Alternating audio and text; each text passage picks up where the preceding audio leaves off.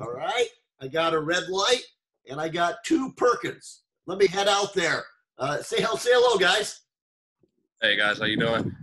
Monty Perkins here. Yeah, all right.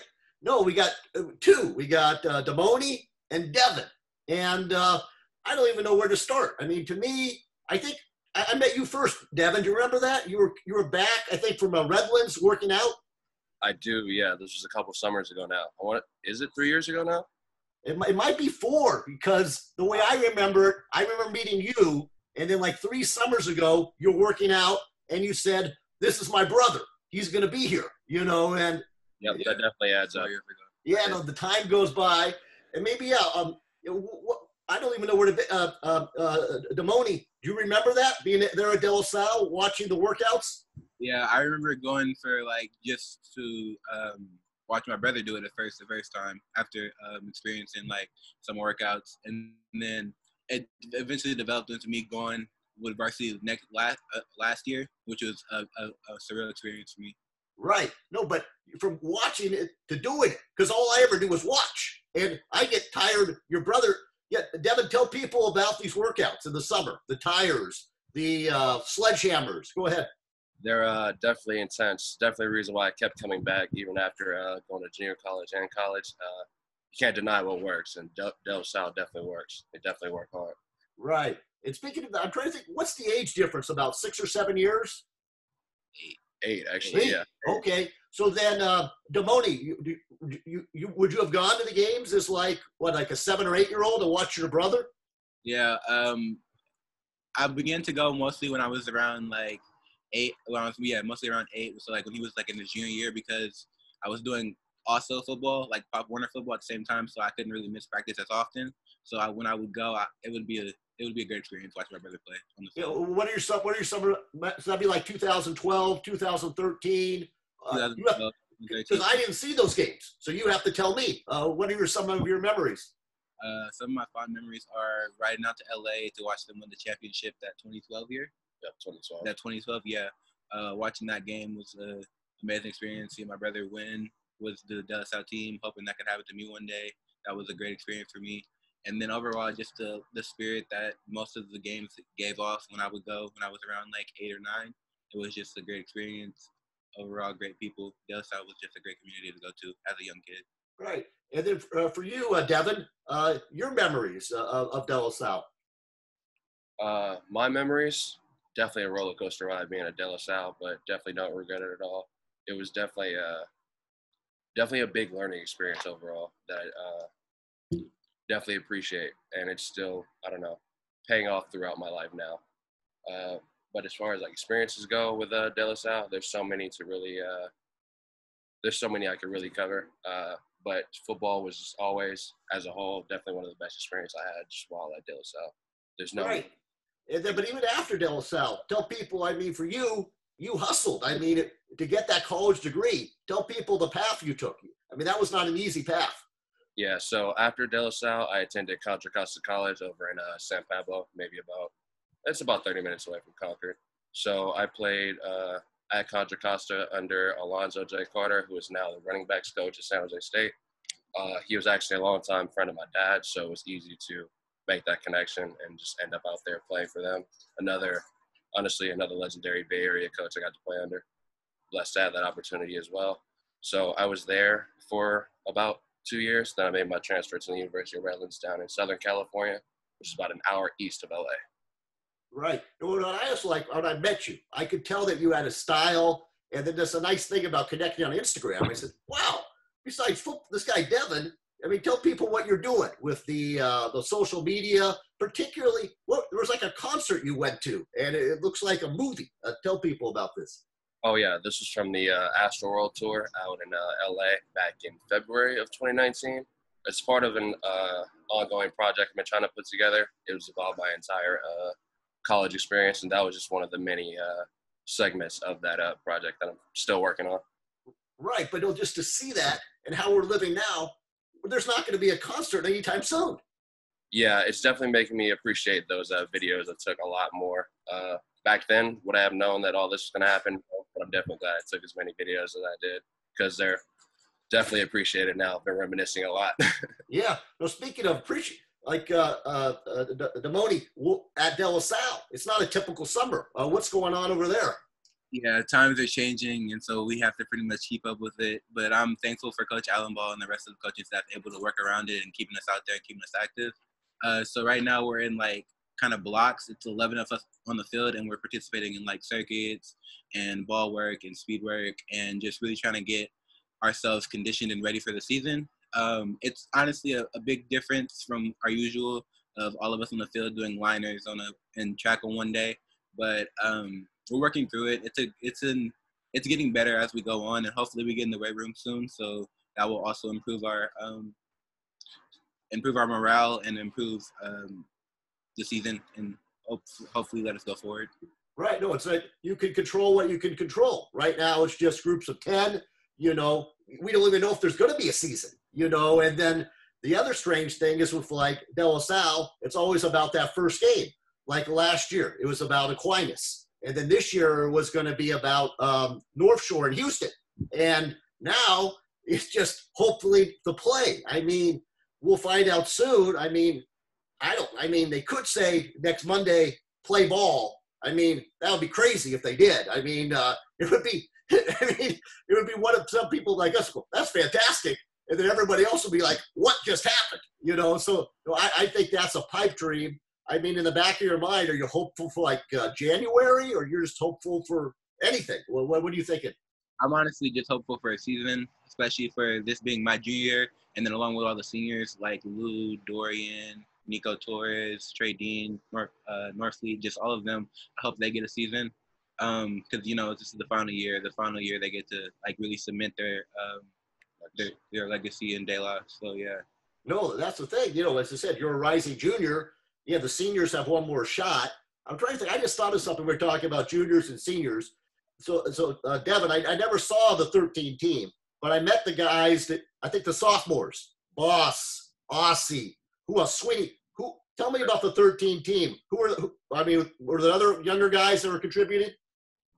Yeah, we still had players like Zavari Anderson. Then we still had a bunch of players across my class, like the Summer Houstons, the Das Talatasis, Kevin Griffin. Honestly, we had a laundry list of like really good players. We had Khalil McKenzie on that team at the time, and I think we had one of the biggest offensive lines in recent like De La Salle history at that time. So that was pretty nice. Yeah. No, but did you know that Boss and Aussie were as good as? I mean, did you think they would be as good as they became? Yeah, it was just a matter of time. Right. Honestly, the only thing I really got wrong with their path going up until now was the school's part when Dev ended up going to Michigan at first. Right. I thought they would have both ended up at the same school. Did they end up at the same school in the end? Yes, but I thought it just would have been straightforward from the beginning. Sure. And then I'm trying to think, what else to talk about? What did you learn from Justin Allenbaugh? Because he's tough but fair.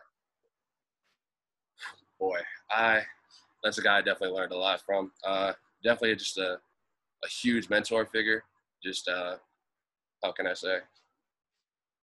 He's a fountain of knowledge. It's hard to really just pinpoint like one thing to learn from Coach Allenbaugh, especially with him being a history teacher. There's all kind of things he can teach you, and he has been a great teacher for a lot of us in multiple ways. Yeah, it's more than football. It's about life. Say it again. I'm sorry. It's more than football. It's about life. Absolutely. Yeah, I mean, and then for you, you're going through it right now.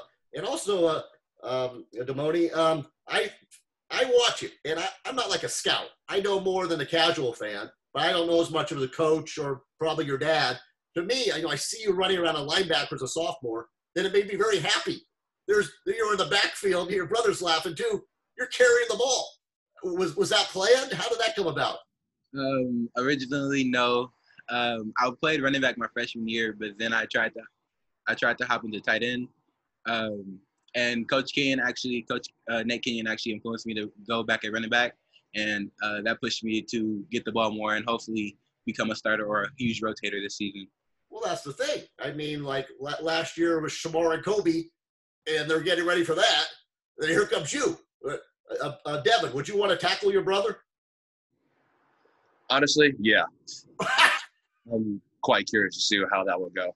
Would it go well? We don't know. I mean, you got the years. I mean, maybe we'll find out one day. What exactly? You better do it soon. I mean, if you keep putting True. it off, it's only gonna get worse, right? He's already snatched me in height, so it's a matter of time for the rest of the size, right? Right. And then I'm trying to think. You must have been. Were you defensive line, Devin? Yeah, defensive line all the way. Okay. No, you would have not as fast as him, but you would have some speed coming around the corner. A little bit. Okay. You're modest. And then I'm trying to think where else we can lead this. I mean, it's open-ended. See, for me, this is the neat thing, just knowing you guys. I mean, and I don't know why. I like both of you, but it's your brother, Damoine. Devin, I don't know. He always looks good. I mean, I'm walking out of a game. I'm dressed pretty good. I have a nice warm coat. You're dressed like you're coming out of Hollywood. The Giant snow jacket. Oh. You tell people what was this? It was a great looking jacket. Yeah. Honestly, it was just a pickup I randomly found at the mall one day. Honestly, kind of a big jacket for California, but I figured, hey, why not try something different? You're kidding me. You found that at the mall? You're not even trying? You just found that at the mall? Nope, complete accident. Okay. And then what about, as I said, I'm trying to think of where to lead. I mean, what haven't we covered? I mean, we could talk about anything, maybe just the parallels. Like, so I asked Devin about Justin Alaba. Damoine, what for you? I mean, going through it right now. I mean, what have you learned from Justin? Just like never like take failure as just an option. Continue pushing regardless of like whatever comes your way, no matter defeat, loss, any type of just any type of setback. Really, just continue pushing, and an answer will come. He's just really been like a great figure for me, just to keep pushing, pretty much, like just to really keep that like I'm gonna be on top mindset. What was the first time? It was as a freshman. Was the first time you talked to him, or? The first time I formally talked to him was actually asking him, could I work out with varsity my freshman year? Right. And was that a yes? I can't remember. Yes, it actually was a yes. He told me to bring my stuff by 2:15. Wow. And so that was that when Henry and Foskey were there? That was the season after. So exactly like that was spring workouts. So yeah. Oh, that's right. They were still in school, but yeah, exactly. So this would have been the eight. I'm trying to think. This 18, 19, 20. So this, yeah. So what summer was this? Summer 19. Yeah. Summer 19, exactly. Okay, that's right, because they were still there, but they were getting ready for Tennessee and Notre Dame. Yeah, I can't. It's the summer for me. I remember that season. It was last year. What were some of the big guys when you were working out? For sure, Shamar and Hackett, Crespi, C-Strand, Rowe. Yeah. Oh my gosh. Yeah. You don't want to try to outlift Rowe or Hackett. Those guys can lift. Yeah, most definitely. Yeah. No, and I'm trying to think. Just for you guys, what about the brother? How the roles have flipped? How Damoine used to watch Devin. Devin, you must be thrilled on a Friday night to go watch your brother now. Yeah, it's definitely a different experience watching it from the sidelines now. Honestly, couldn't be happier. Glad he's getting to experience the same thing I got to go through. Honestly, from a totally different perspective now, especially with the position he's playing now. Another perspective, too, with him being a sophomore on varsity for his start. I was only a junior, but still just proud all the same. But, yeah, it's been fun to kind of step back to play the mentor figure now. I don't want to how can I say? I don't want him to have, like, the exact same experience I had. I want him to have his own experience. I don't want to put too much influence on what he should do or anything like that. I want him to be his own.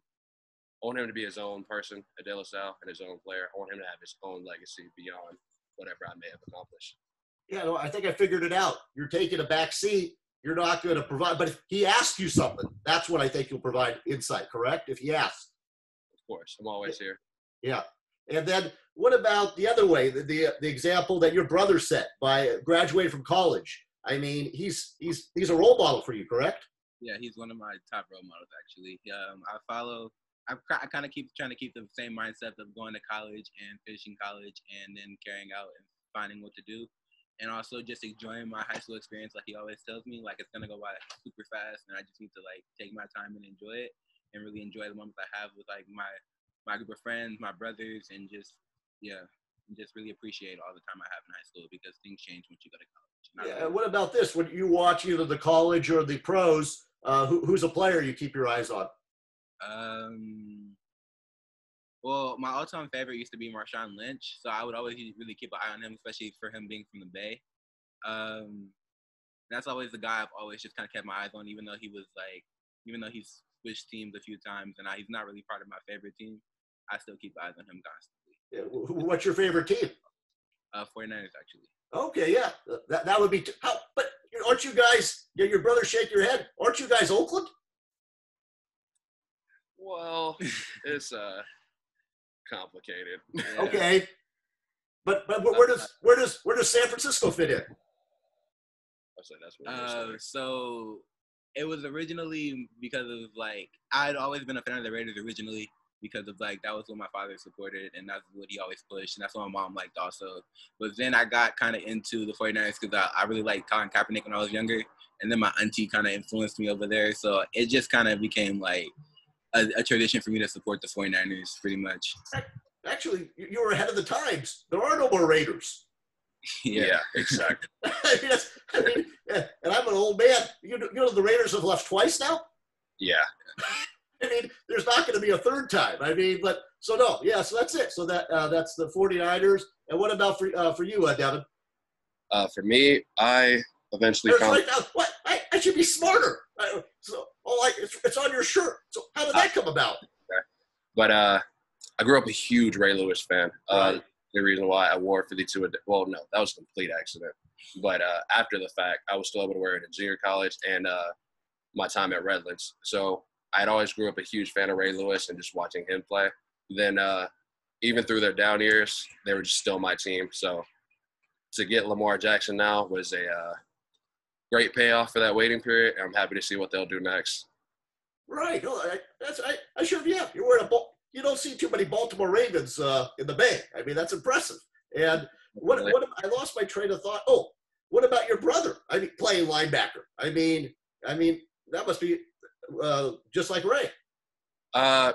It's definitely cool to see, but I think they're two different style of players. I think he has his own unique. They both have their own unique flair to the way they play. Even if Damoine might not be the most aggressive linebacker, I think he's one of the more, how can I say, not necessarily a finesse linebacker, but he's very smooth with his movements. Almost like how you can say Marcus Allen runs the ball. I would compare how Damoine plays running back.